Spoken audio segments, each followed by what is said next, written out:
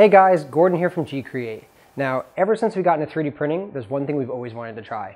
What if you can take your already amazing 3D print and cast it out of solid aluminum? Well, we finally had a chance to actually do it, and we're very excited because it was a lot of fun.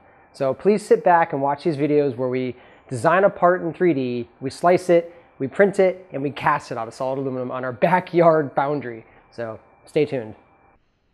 Alright, so now that we knew we wanted to do aluminum casting, we had to have something to cast. So we came up with two basic ideas.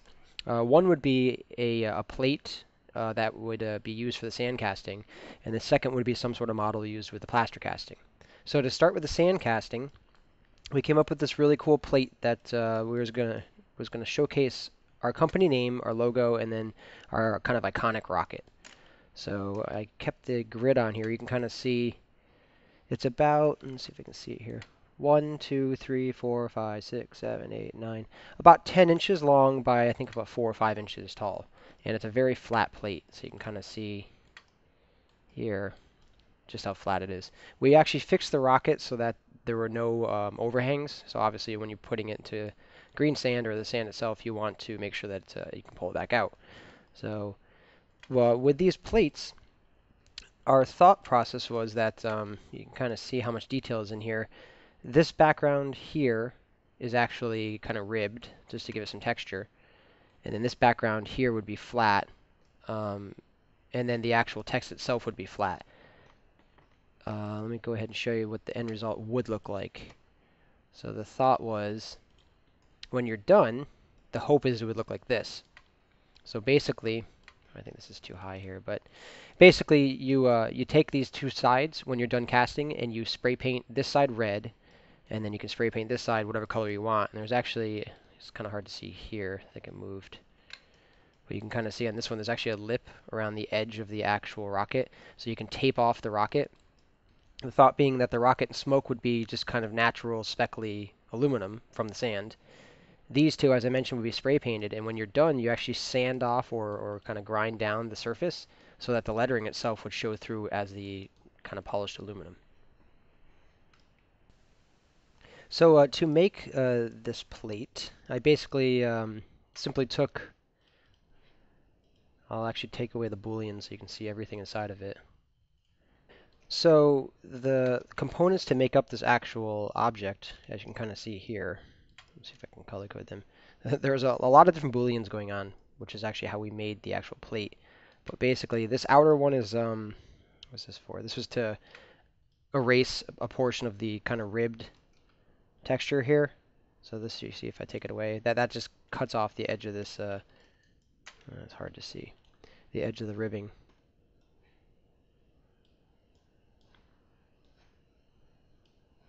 I'm just going to color code it here so you can actually see things better. Okay. And then all these elements are basically just extrudes. So this is an extrusion here, just the outer spline. There's an extrusion for the actual text for gCreate, what will you create, all those. So those are just simple extrusions here. And yeah, so in the end, after combining and booleaning and subtracting and unioning everything, we came up with a plate. So in addition to the plate for ourselves, we actually made another plate for a family member, which is here. So this one here has the same kind of ribbed background. Again, we would use this for the sand casting. So you're going to put this in sand or pack sand all around it and pull it back out and pour the aluminum in. So we gave him his name. This is for his garage itself. And then again, it has two different layers. So you can have the blue background would be spray painted, and then you can sand off the actual tools and the text to have that shine through. And you can kind of see they're pretty low plates. They're maybe ½ inch tall total. I mean, something like that, maybe 3/4 inch. But yeah. So these are the two plates we wanted to use for the actual sand casting, as well as a few other small trinkets like keychains and things like that. Now, in addition to the sand casting, as I mentioned, we wanted to try plaster casting. So we chose our kind of signature logo here, the rocket ship, and this one we figured we would actually embed it in plaster, melts out the actual material and then pour the aluminum in. So we actually chose to print this in carbon fiber PLA, which we weren't sure how it would work out, if it would fail or if it would be not the best material. Ideally, you want to use wax, and we're actually playing around with wax filament as well, but we didn't have it done in time, or we haven't really played with it enough to try it out. So we just went ahead and took one of our standard rockets. If you've never seen the rocket, it's available on Thingiverse, and here's what it actually looks like in the 3D program. You can see all the detail here. I think I'm showing every triangle, but yeah. So this one was a lot of fun to print because, or to pour because of the detail itself. Okay, so now that we had the the models done, we can go ahead and slice them and print them out. So I'm going to go ahead and pull in the Tom's Garage plate here. Sometimes when you bring these models in, because of the way 3ds Max exports STLs, they come in the wrong units, so you have to scale it up. So you can either scale it up by, let's see if I can get on it, going to the model and changing the scale here to 2540%, and or I think Simplify has it built in where you can go to scale inches to millimeters. A lot of times when you pull something really small in, it'll ask you, but I think this is just big enough it didn't ask. So there you go. That'll just scale it up. And now you see if I go here, it's at 2540% anyway. Okay. So now I'm going to go ahead and show you some of the settings we used here. So, oh, for whatever reason, this is on the wrong. No. Okay, so for left extruder, we use the 0.5 nozzle diameter. That's the one we were using for this. We set the, let's take a look here. The layer height, we did 160. So it's 0.160 or 0.16. We wanted to go a little bit finer because of the ridges in the back of the actual plate. I want to make sure that they didn't look too, you see too many lines. But then again, we're casting it in sand, so you're not really going to see them anyway. To improve the first layer so it adheres a little bit better, you can kick this up pretty high to maybe like 350. So you have 350% of 160. So you at least get a nice thick, first layer height. And then the actual layers themselves, because again, this is such a small number, a lot of times you want to increase the top solid layers and bottom solid layers to really beef up the top and bottom solid layers, basically. What else did we do? So yeah, 2 perimeters we were happy with. The skirt and brim, because this is such a big flat plate, it might tend to, at least in previous examples, it'll tend to kind of peel up and curl up a tiny bit at the corners.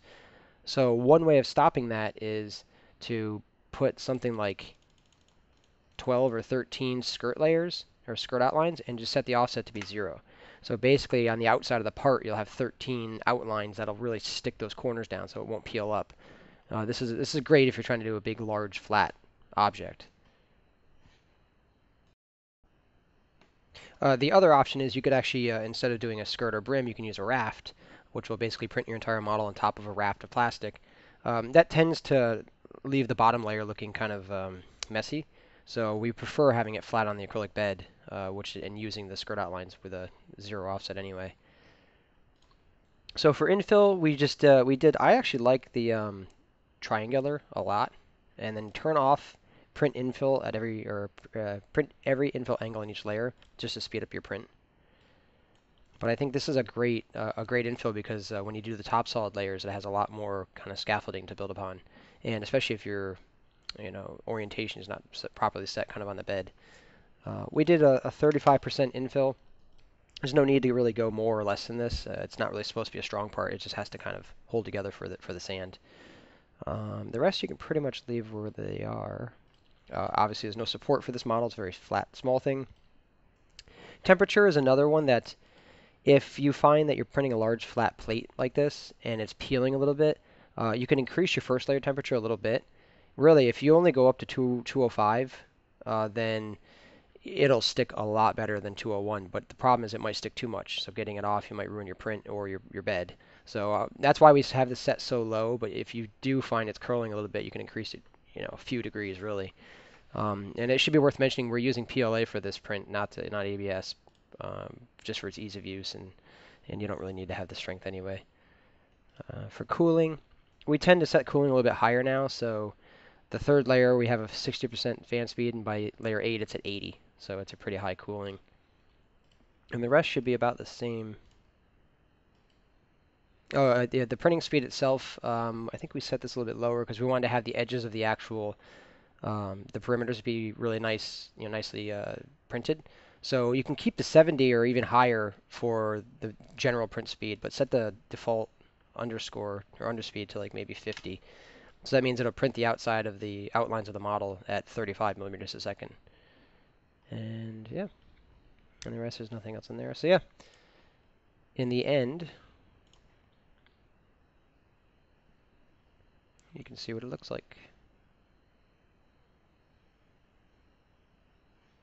So there's the final result. The top layers are nice and solid.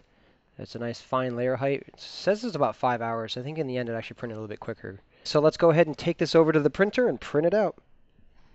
Okay, so now we already have a few parts that have been designed and sliced and they're ready to be printed. So if you want to see part 2, go ahead and click here. And as always, if you want to see really cool things we're working on all the time, check out our Twitter, Instagram, and Facebook pages, all at gCreate3D.